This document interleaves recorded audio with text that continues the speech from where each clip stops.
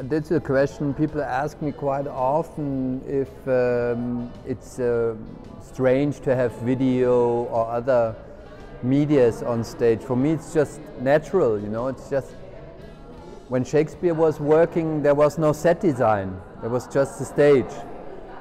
And then later set design was invented. So I think all the medias which we have nowadays, like video, music, dance, installation, performance, everything which is there you can use, and it doesn't mean anything about the content or about aesthetics.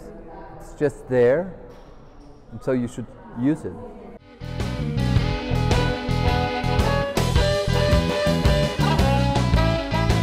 I think you should not ask yourself what the public wants.